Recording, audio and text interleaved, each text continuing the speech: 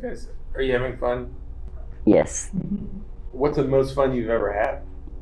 Just be able to see the people that I work with and also get to be here with Dad and learn from him on how to work hard.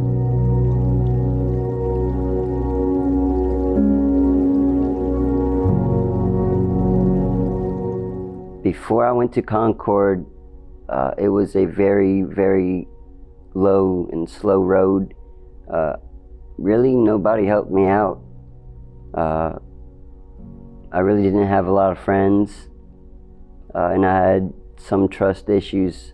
I had a lot of anger problems, and I wished every day somebody would help me with those two things. But once I got to Concord, everything changed. The people were nice, the teachers were nice.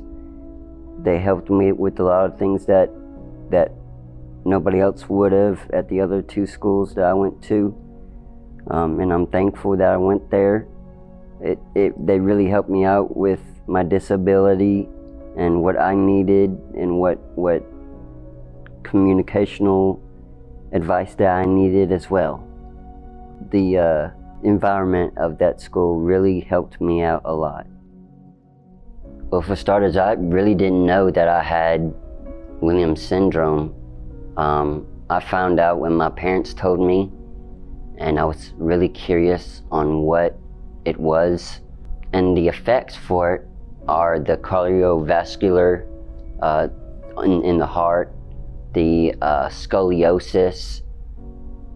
Sometimes I can't, I don't focus very well, and I need something to help me with my focus.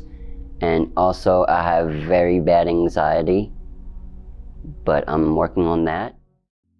Life after Concord was a big success. They helped me graduate. Not only that, I got to go to the Tiger Life program at the University of Memphis, which is a 2-year program, and that helped me a lot too with my disability. And once I got to Whitmore, I got hired by a lovely woman by the name of Miss Jean. She's helped me through everything, through the hard times and the good times. She's helped me through everything, and the challenges that I face every day, she's helped me through that too. But everybody here is so welcoming here at Whitmore. Every day, everybody says hello and really everybody has a jolly smile and loves to interact with different people, and the temps that come here are very nice too. Whitmore is such an awesome place to work. Look up. You were supposed to get a haircut last night. Shh. See what he does? I've always wanted to give back to a school that helped me with so many stuff.